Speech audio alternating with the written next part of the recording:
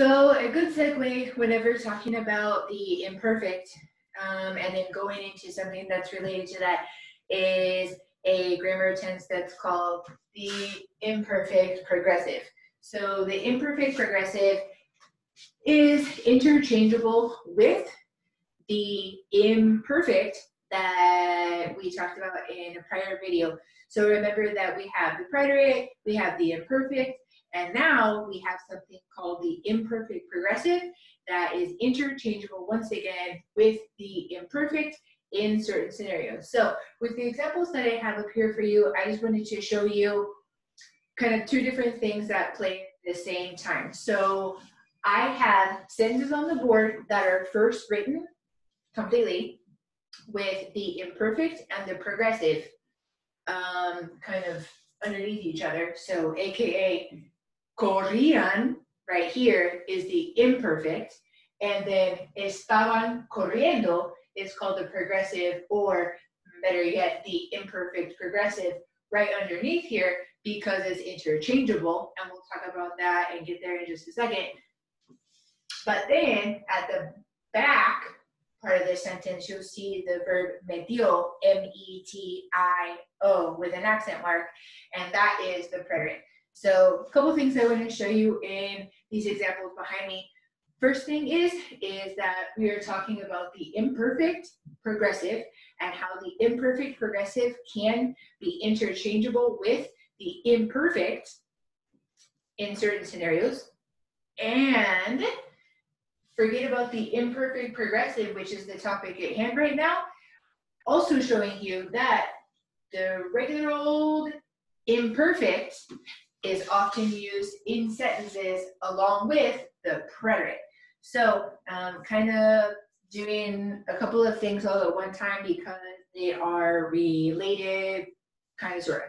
So let's go step by step now that I've kind of helped you to understand what it is we're going to be doing in this video.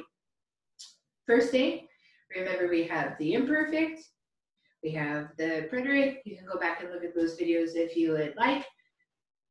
Now we have the imperfect progressive. We'll see how that's interchangeable with the imperfect in just a second.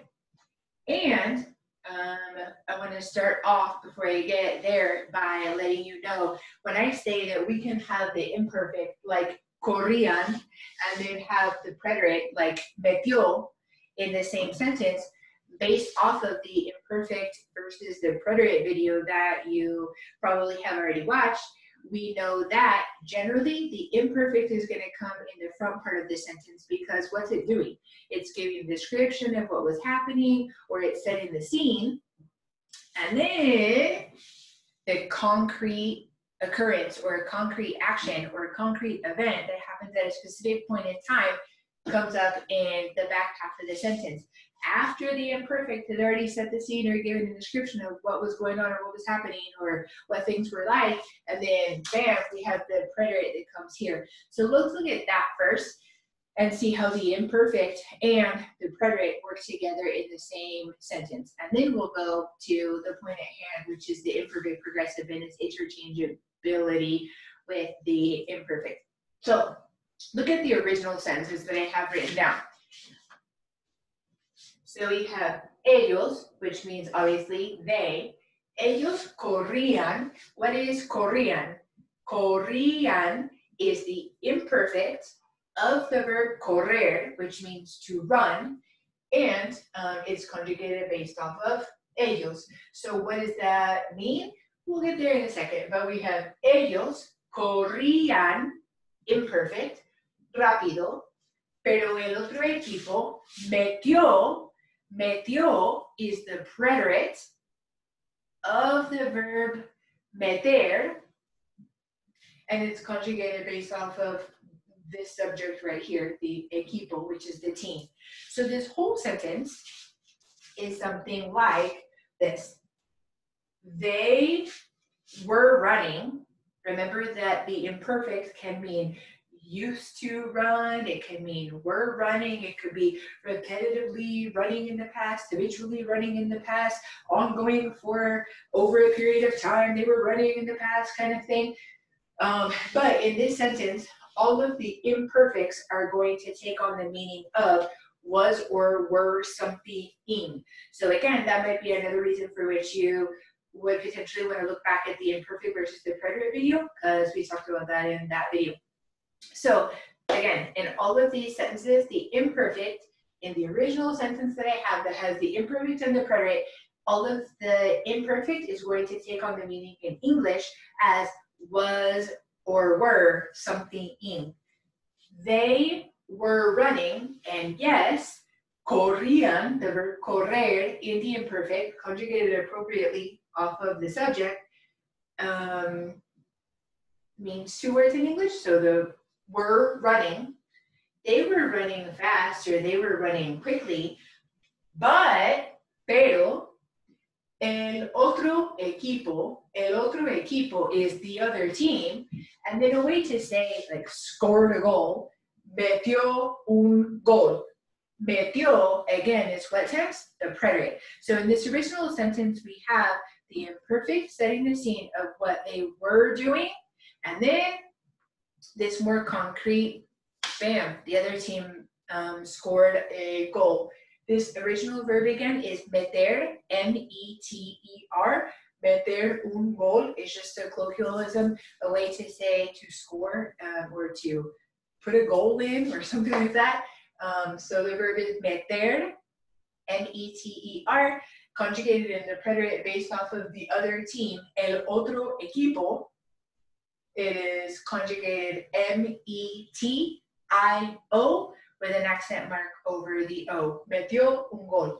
So once again, ellos corrían rápido, pero el otro equipo metió un gol. And again, what does that sentence mean? They were running fast, or they were running quickly, but the other team scored a goal. Remember, preterite, I have squared all of the preterite in green for you, if you can see that. So if you see anything, this, and this, these are all preterite sentences in the back half of the sentence, because that's that more concrete, specific occurrence that happened after the scene had already been set, or a description of what was going on had been given by the imperfect. So we're not going to look at how we change this to the imperfect progressive yet. We're going to just look at the first original sentence that I have for all of these. That will be the imperfect in the front half of the sentence and the preterite in the back half of the sentence. So this next one, él manejaba bien. So we have él, he. Manejar is like conducir. It's a way to say to drive.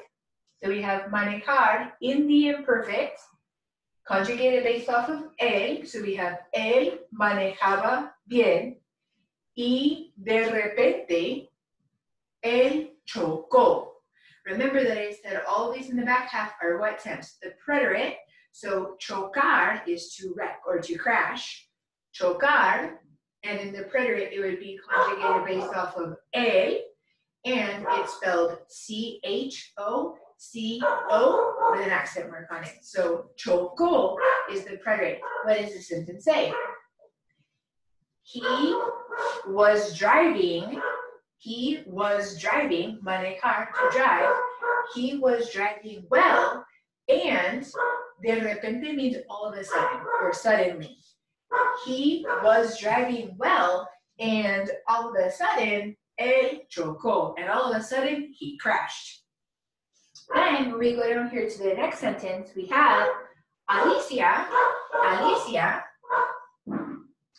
trabajaba, trabajar, the verb to work, and the imperfect, conjugated based off of this subject, Alicia.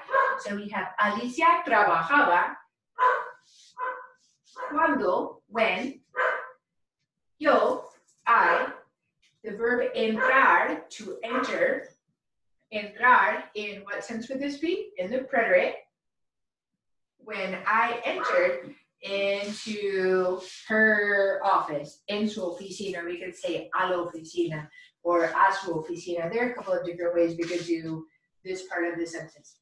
But remember, entré, yo entré, I entered is the preterite tense of the verb entrar, and trabajaba is the imperfect of the verb trabajar, conjugated based off of Alicia. So what does the sentence say? Alicia was working when I entered her office. So again, all of our sentences here, they have the imperfect in the front half of the sentence, they have the preterite in the back half of the sentence, and the imperfect in the front half of the sentence, and all of these would take on the meaning of was or were something in. So in our first sentence, we had they were running. Second sentence, we had he was driving. Third sentence, we had she was working. And this is now the point at hand. Whenever your imperfect takes on the meaning of was or were something in. I was working, she was talking, we were walking, they were running, he was doing his homework. Whenever your imperfect takes on the was or were something in, you can actually always take out the imperfect and shove in its place the imperfect progressive. Some students actually prefer the imperfect progressive because even though it's two words instead of one, it is more of a word for word plunk down from English to Spanish, so it might make it a little bit easier for them. So how do we do the imperfect progressive? The first thing is, sometime in some Spanish class, you have studied something called the present progressive. The present progressive, just to recap and refresh memories, hopefully, the present progressive is I am talking, you are listening, she is studying, we are eating. So the present progressive is the verb estar, and then ando or yendo. So think about it, it's called a gerund. So think about it like if I wanted to say, just to recap again, refresh from maybe a prior Spanish class, if I wanted to say I am talking, I would put estar in the present tense and then make a gerund out of the verb to talk. So hablar is to talk or to speak. I would chop off the AR and add ANDO, called a gerund, other things as well, but most of the time it's called a gerund. And the estar in the present tense conjugated based off of the person who's talking. If I'm going to say I am talking, I would say yo estoy hablando. That is the present progressive. You should be able to tell that there's not a far leap between the present progressive, I am talking, yo estoy hablando, and this thing called the imperfect progressive, because there's only one thing that we have to do to make it different. Instead of wanting to say something like, I am talking, what am I going to do? I'm going to say something like, I was talking. And then the only thing that we have to do between the present progressive that you should already know, where you had estar in the present tense and then you had a gerund after that with the ando or yendo in verb, is instead of the estar being in the present tense, for the imperfect progressive, the estar is going to be in the imperfect. So the imperfect progressive, I have some stuff over here for you to look at, kind of like a cheat sheet as we're going through these sentences. So remember, to make the imperfect progressive, you're going to take estar, you're going to put it in the imperfecto or the imperfect. Luckily, it's regular, so it makes it easy. Estar in the imperfect, we have estaba, estabas, estaba, estábamos. Don't forget that accent mark over this A, estábamos, and then estaban. So we have estar in the imperfect, and then to that, we're going to add a gerund. So the gerund is the running, talking, walking, studying, eating, whatever. If it's an AR verb, you're going to chop off the AR to make this portion of it and add ando, A-N-D-O. If it is an ER or an IR verb, you're going to chop off the ER or the IR, and you're going to add I-E-N-D-O. Are there some irregular gerunds? Yes, but there's only a handful of them, and if you'd like to look them up, please feel free to do so, but just a handful of irregular gerunds in Spanish. So again, we have estar in the imperfect, And then we have this gerund, or this running, talking, walking kind of thing. AR verbs, you chop that off and you add ando. So if I wanted to make a gerund and say like talking, it would be hablando. If I happen to be working with an ER verb like comer, I would say comiendo. If I were working with an IR verb like vivir, to live, I would say viviendo. And this gerund is attached to, or follows, is start in the imperfect to make the imperfect progressive. And go back to what I was saying a few minutes ago, which is every single time you are using the imperfect and what you want to convey is was something, you can take out the imperfect that might be a little bit confusing to you, maybe, and shove in or replace it with the imperfect progressive. And again, the reason students might like that is because it's more of a plunk down from English to Spanish.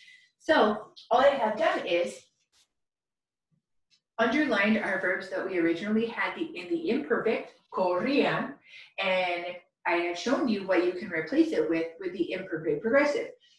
So we don't need to look at the whole sentence again, but you remember that ellos corrían rápido used to mean in our sentence they were running fast, or they were running quickly. Since our imperfect has the connotation of were running, we know that we can replace the imperfect corrían with this thing called the imperfect progressive, which would be estar in the imperfect. And any questions on that, look over here. Estar in the imperfect, conjugated based off of the appropriate subject, ellos, so it's estaban, and then turn the verb to run, correr, C-O-R-R-E-R, into a gerund, so make it running. We would chop off the ER from correr and add what?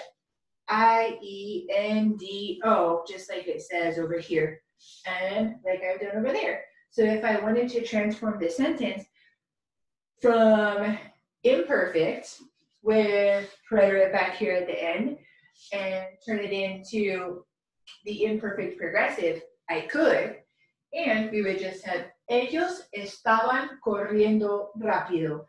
Remember that both of these mean the same thing. So if I want to make this sentence, I could say ellos corrían rápido, and that would mean they were running fast or they were running quickly. Or I could say ellos estaban corriendo rápido, and that would mean they were running fast or they were running quickly. And then, what did it say?